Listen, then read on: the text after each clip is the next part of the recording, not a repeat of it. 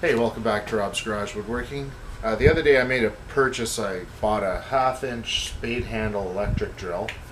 That's this guy right here. And it's a Powerfist one, so it's kind of a no-name one. This is from Princess Auto. And I don't know if I don't think there's any Princess Autos in the States, but it's kind of like Harbor Freight sort of stuff, I guess, would be my only comparison. This one is a 1/2 inch drill. It's 9 amps, and they have it nicknamed as the mud mixer. Now there was two. There was another one that was specifically for mixing mud, but it's still 9 amps. Still very similar, probably just a different box. This one was on sale for $66. Okay, and that's Canadian price. American prices on this stuff, I don't know, but I thought $66 was a steal.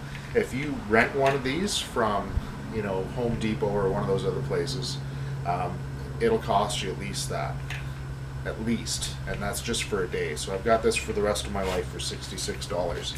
Now it's a bit of a monster. It's heavy, it's old school, it's got a variable speed bit on, or variable speed trigger, and reverse is handy. This comes off, you can adjust the handle, you can adjust this handle in 3 positions as well. So it's really nice that way. I don't actually use the D handle for anything. It does have a trigger lock on it as well, so if you want to set your variable and then lock it, you could do that. I mixed, I don't know, probably 3 buckets of thin set mortar yesterday with it. It didn't warm up, it didn't smell, it didn't have any issues like that. A bucket of drywall mud I had to mix. Today I'm going to mix more thin set mortar with it because I'm doing tiling right now.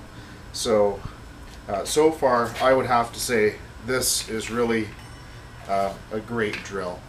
So far I really like it. And then I got this giant mixing bit on it, so kind of an industrial application. So far so good. The nice thing about these is, say for example, if you do break it, Princess Auto's got a great warranty, and usually they'll cover everything for a year, and they're very nice there, very helpful. So I love to buy my stuff there, I really do. Anyway, so yeah, that's about it. I got to get back to work. I've got tons of tiling to do, and I just wanted to give you guys an update. Anyway, thanks for watching.